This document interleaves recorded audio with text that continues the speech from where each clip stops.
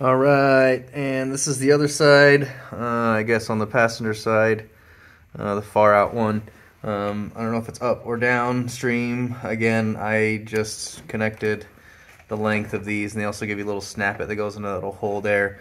But really, I really want you to notice is, even though I cut through that bolt, and I definitely ruined the threads, you can still put your bolt onto it, and these threads down here were fine, so it's really nice and tight. And I guess even if they are messed up threads, as long as you get started, you can continue the bolt down. So just try not to mangle it too much, but even if you do, it can still happen.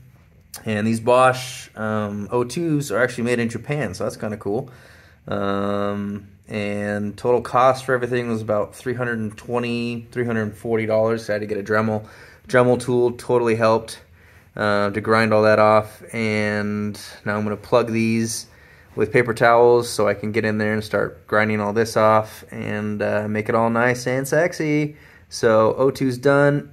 Hopefully the check engine light goes out. If anything, I'll have a better gas mileage. So thanks for tuning in, guys, and hope you mask up, stay safe in terms of grinding metal with the mask and safety glasses and proper PPE. And don't be afraid, guys. Don't be afraid.